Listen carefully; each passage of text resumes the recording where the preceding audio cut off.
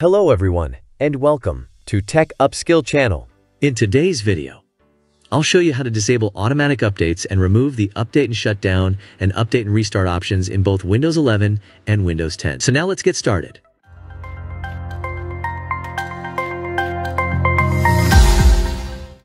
Disable Windows Update Service Start by opening the Start menu and typing Computer Management, then press Enter. In the Computer Management window, navigate to Services and Applications and select Services. Scroll down the list to find Windows Update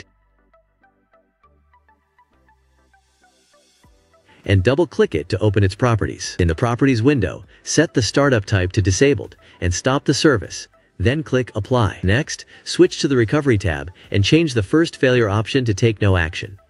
Finally, click Apply and then OK to save the changes. Disable Windows Update Scheduler. Then, under System Tools, select Task Scheduler. Then expand Task Scheduler Library, followed by Microsoft and Windows. Scroll down to locate Windows Update in the list.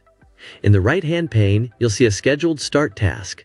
Right-click on it and choose Disable. Once done, restart your PC, and the Windows Update option will be hidden. I hope you found the video helpful. Don't forget to hit the subscribe, like, and share buttons.